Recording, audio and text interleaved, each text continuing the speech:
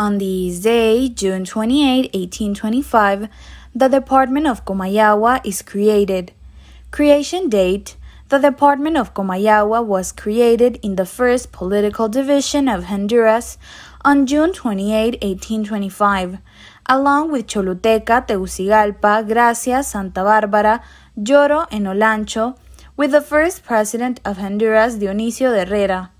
Decree of creation, composed of two parties, Comayagua and Goascorán, as follows: Parish, Tabernacle, Caridad, Comayagua, Lejamani, Curaren, Siguatepeque, Chinacla Goascorán, Goascorán Aguanqueterique, given in Comayagua on June 28, 1825.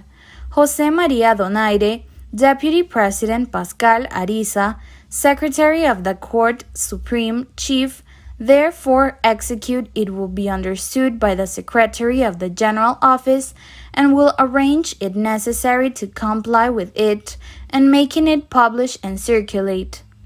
This was a day in the history of Honduras.